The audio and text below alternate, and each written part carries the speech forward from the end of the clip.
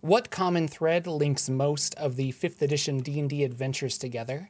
It's a set of mysterious obelisks, and we're going to talk about them, but spoilers for a lot of D&D 5e Adventures. You have been warned.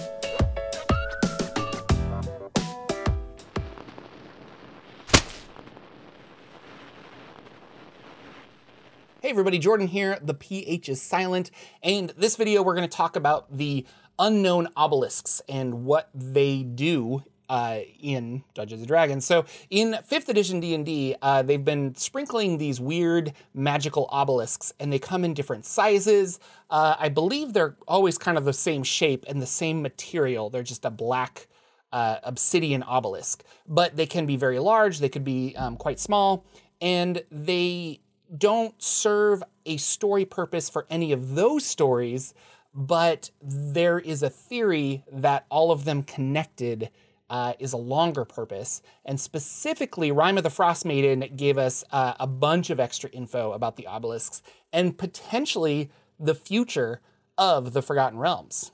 So in researching this, I've made a bunch of, well, here, I'll just shift over. So I use Notion.so to do my game organizations, and I actually use it for a lot of stuff. But specifically, I started a Secret of the Obelisks page. So this is a page that I created to kind of put everything in one spot.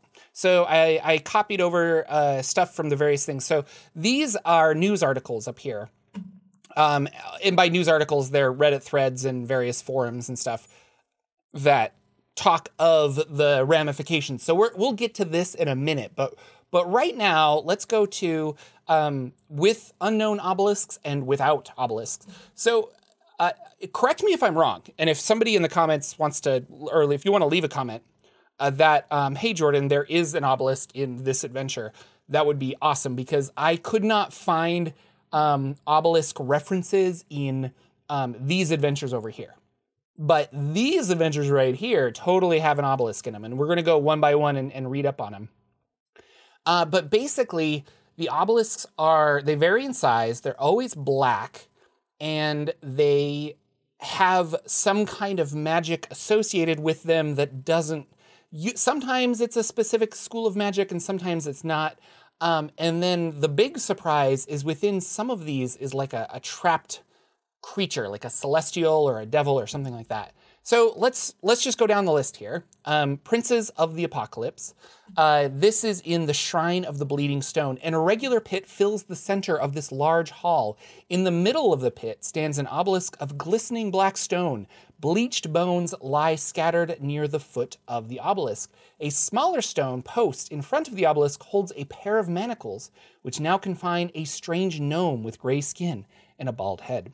So in Princes of the Apocalypse, we have this obelisk here, and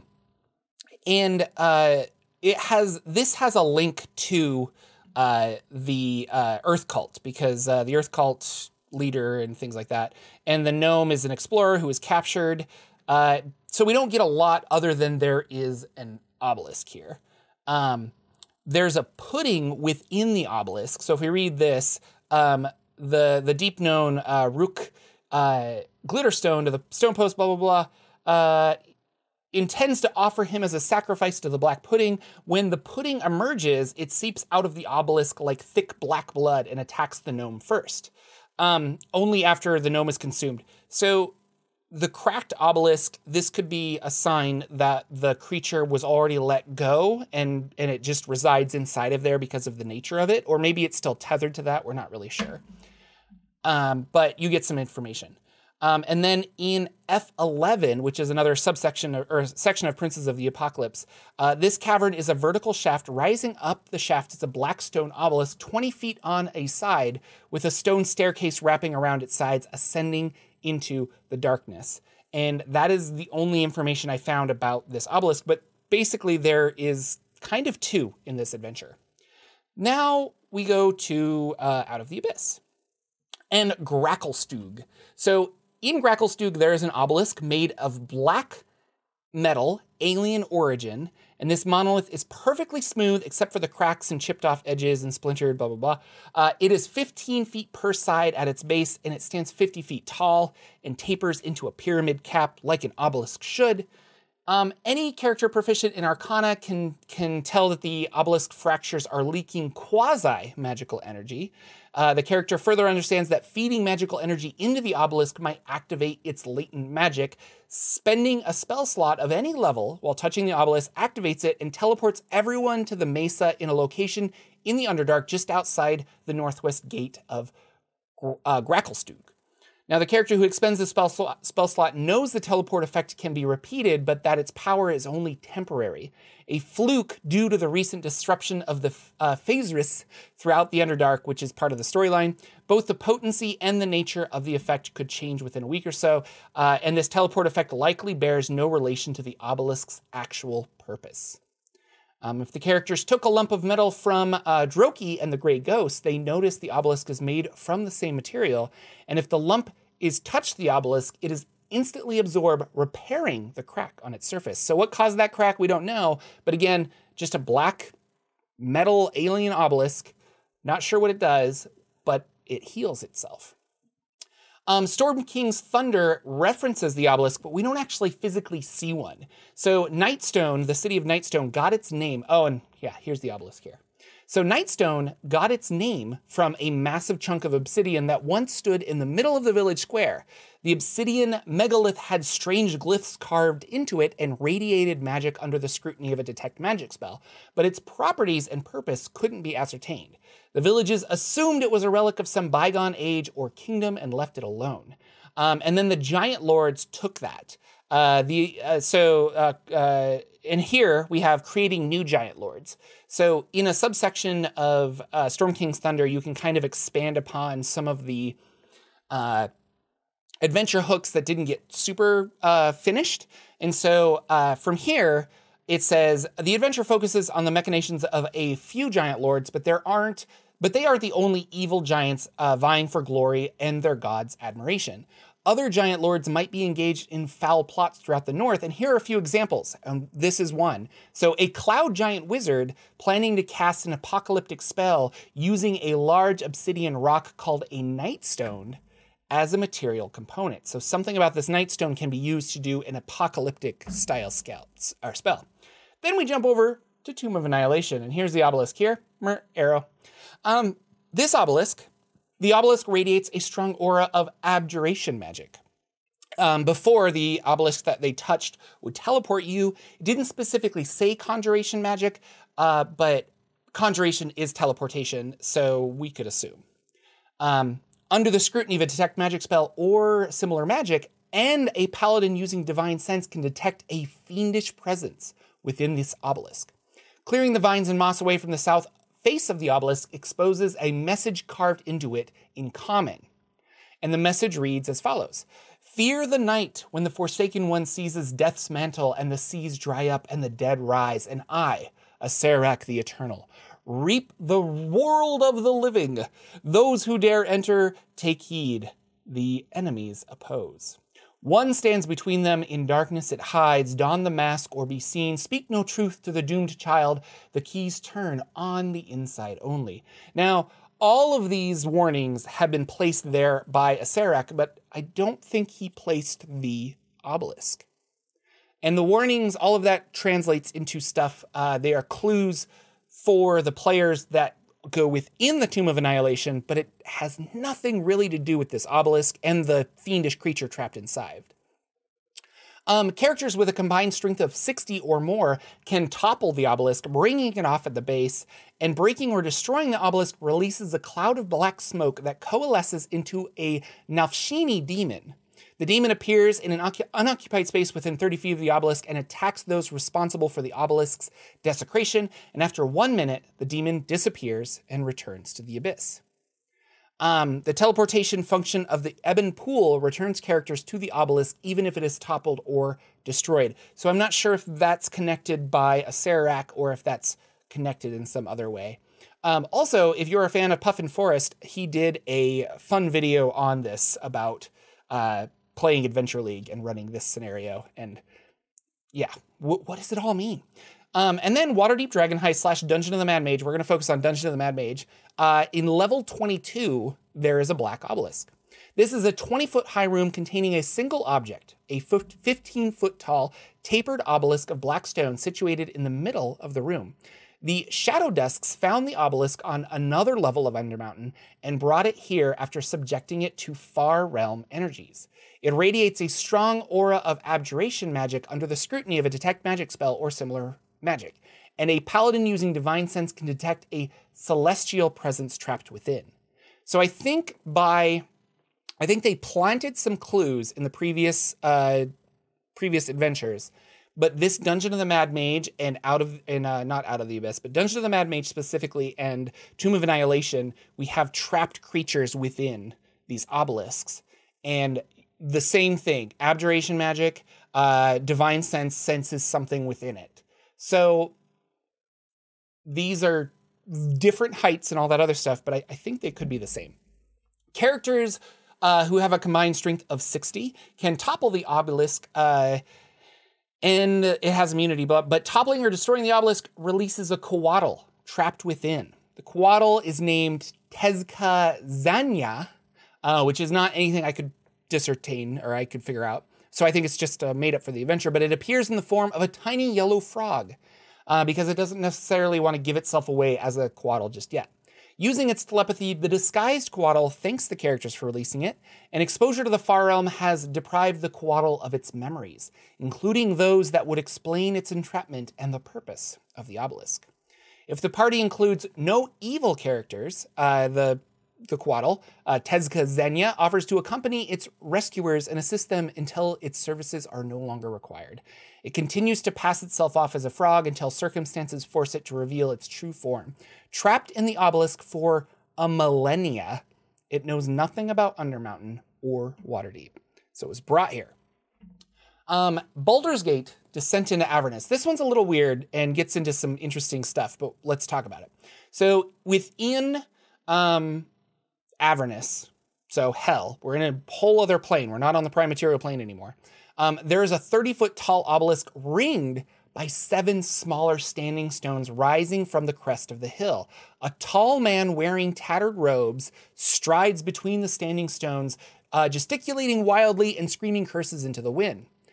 Now, this guy is trying to be a wizard. So he says, the wizard claims that each standing stone is keyed to one of the 8 schools of magic: abjuration, conjuration, divination, enchantment, evocation, illusion, necromancy, and transmutation. His theory suggests that the central obelisk grants a boost in arcane power to mages across the cosmos, and he urges the characters to aid him in empowering it. In truth, Obelisks has concocted this theory to dupe the characters into testing his latest escape plan. So this is actually holding a fiend trapped here. Characters who examine the standing stones and succeed on a 15 intelligence arcana check discern that the arcane runes do indeed relate to the 8 schools of magic. The wizard requests that each character place their hands on a different stone to assist in channeling the streams of magic. When their hands are in place, Obelisks begins to chant, and the air fills with ozone as lightning courses over the standing stones. Each character who participates in the experiment takes 22 lightning damage. And suffers an additional effect based on the school of magic associated with the standing stone that the character touched. As noted in the standing stone effects table, Obelisk's latest attempt to escape his prison has failed. Now, the standing stone, this has effects. So as you touch it and channel energy, the abjuration one, you'll get a +2 for the to your AC for the next 24 hours. Conjuration, a monodrone appears. And that's another video I want to make. There's a lot of monodrones and whatnot that pop up in various adventures. And it follows you around until it's destroyed. Divination, you gain the benefits of true seeing for the next hour. Enchantment, the standing stone casts confusion on you. Evocation, the standing stone casts magic missile. Illusion. An illusionary swarm of harmless bats or pigeons flutters over your head for the next hour. A dispel magic cast on the swarm ends. Necromancy, you take 30 necrotic damage. And transmutation, your skin turns blue for the next 24 hours. So if this happens, the creature will drop its disguise. The Balgura demon implores the characters to seek out Mephistopheles and return with an answer to his puzzle. The Balgura then gives them directions to a magic mirror, the Mirror of Mephistar, that can be used to gaze into Khania, which is another realm of the Nine Hells, and contact the Archdevil. If the characters win over Mephistopheles, Obelisks promises to guide them to someone who can help them find the Bleeding Citadel. So that's all part of the thing. Part of the adventure of Avernus, but weird obelisks. Now we get to Icewind Dale, Rime of the Frost Maiden. So in Rime of the Frost Maiden, there is a crashed Netherese flying fortress. And this is big. And so we got a lot of information. Rime of the Frost Maiden was like a big key to the puzzle. So a 60-foot tall obelisk of black stone, its surface covered in arcane runes, projects from the ground. A thin crack has formed on one side, stretching from the obelisk's base to its middle. Now, this is a flying fortress, Netherese fortress, named Yithrin. And before Yithrin crashed, those names, Larthas relied on the obelisk as a precautionary measure in case Yithrin experienced a catastrophe. It was one of the few rare Netherese artifacts that could rewind time. Now, we're going to read about the secrets of the obelisk sidebar later. It was damaged during the fall, and despite Irilarthas' best efforts, the Demi-Lich could not repair it. Characters who learn about the obelisk in this wizard's study, you know how to activate it. See activating the obelisk below. A character who examines the obelisk and succeeds on a DC 10 intelligence arcana check recognizes that the magic runes inscribed on the obelisk represent all 8 schools of magic. If the check results exceeded by 5 or more, the character also identifies the runes relating to chronomancy, which is the art of magically manipulating time. And now, this is how you activate the obelisk. If the characters retrieve this wizard's staff of power, Veneranda is with them. She insists that the staff be used to activate the dormant obelisk. Any character who succeeds on a 20 arcana check can verify that the task is not beyond the staff's power, although it would take at least half of the staff's charges to accomplish this. If a creature attuned to the staff uses an action to expend 10 or more of its charges while touching the staff to the obelisk, the power surges from the staff and triggers the following devastating events. The staff splits in half, triggering its retributive strike property, which is in the Dungeon Master's Guide. And basically that is, so retributive strike, you can use an action to break the staff on your knee and you perform this strike. Now, if the staff is destroyed and releases its remaining magic, there's an explosion that fills a 30-foot radius. And you have a 50% chance to instantly travel to a random plane of existence and avoid the explosion. If you fail to avoid the effect, you take force damage equal to 16 times the number of charges on the staff.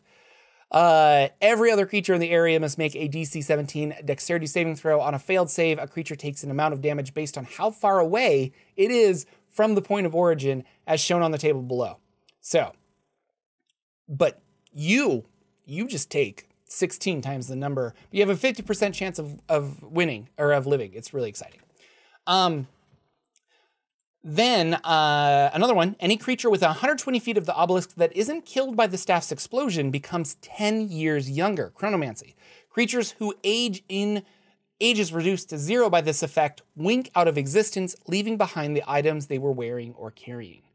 The obelisk disintegrates, as do other obelisks like it throughout the world, but not before hurling the entire planet into the past, to a time prior to the fall of Yithrin.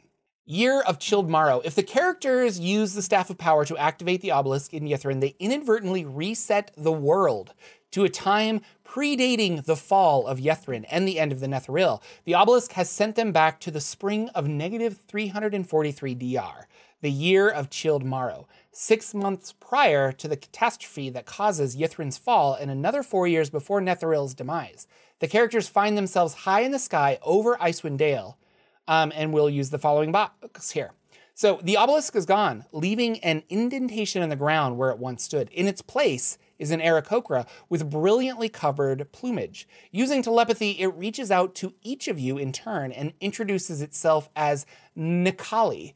I'm released from a duty long forgotten, it says. The world has rolled back more than 1,500 years. Now, history can be rewritten. The city is no longer trapped beneath the Reghead Glacier. Instead, it drifts among the clouds, its spires and other structures agleam and undamaged. A sky coach glides overhead, bathing you briefly in its shadow before making its way towards the city's glass-enclosed skydock. Weaving between the city's spires are boulevards traversed by tall humans of noble bearing in wizardry robes, many of them accompanied by hairless green-skinned humanoids that serve as their valet and bodyguards. Some take note of your presence, while others gawk at the empty space where the obelisk once stood.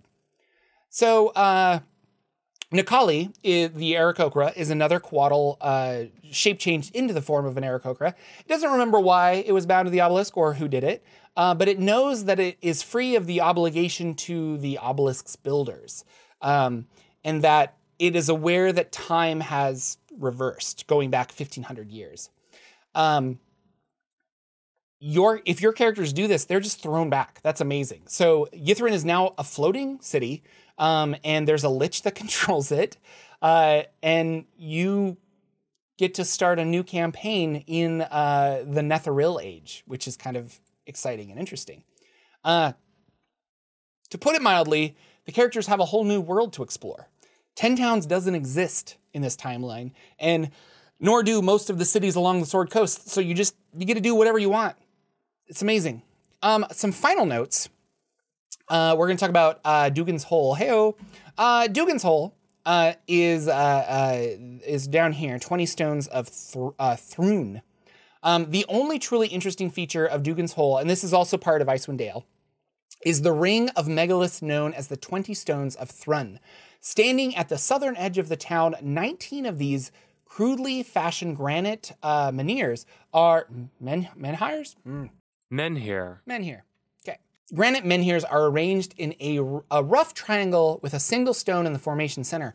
No one knows who built the structure or why. The townsfolk maintain that the stones were there when the town's founder, a Chandothan named Dugan Dubrace, first appeared upon the fishing spot. Scholars have tried to research the origins of the structure's name, but all they have found are allusions to a creature named Thrun in the oldest legends in the northern folk. Some speculate that Thrun was a god, while others believe it is a destructive elemental spirit bound to this location by ancient druidic magic.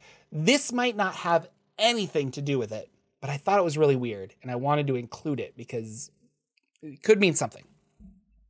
Now, the secrets of the obelisks. This was introduced in Icewind Dale as well. And so it says, in this adventure, we learned that the secret of the obelisks that have appeared in other 5th edition adventures published by Wizards of the Coast, including Tomb of Annihilation and Waterdeep Dungeon of the Mad Mage. The first group of these magical obelisks was crafted by a secret society of spellcasters called the Weavers. These obelisks can alter reality on a grand scale, sending a region or an entire world back to an earlier time, effectively erasing part of history. The obelisks were constructed to counteract the effects of calamitous spells and cataclysmic events. An evil wizard named Vecna stole one such obelisk and used it to erase the obelisk creators from existence. Vecna also stole the knowledge needed to create new ones. That knowledge later came into the possession of Netherese wizards who built similar obelisks of their own. They believed that if some catastrophe destroyed their empire, Karsus' folly, their obelisks could help restore it. Unfortunately for them, most of the obelisks built to protect Netheril were stolen or otherwise lost over time, as were records of their purpose and information about how to activate them. So what we have now is a giant reset button on the Forgotten Realms. If they introduce an adventure they could pull from these little things that they put in here, these obelisks, and say, there was a catastrophe, something happened, we're rewinding the clock, and I don't know, 2024 is going to be not only the 10th anniversary of 5th edition D&D, but also the 50th anniversary of Dungeons & Dragons, and you know Wizards of the Coast wants to do something big for that. It would make sense to me if we got a new edition of D&D that coincided with the Netherese. And we go back in time and we play D&D like back in older than Faerun times with the Netheril, new characters, new all of this other stuff. That's not only my theory, that is the theory of a bunch of other people. Going back up to the top here, there are these links, and I will put these links into the video below so you can check them out as well. But huge ramifications for this.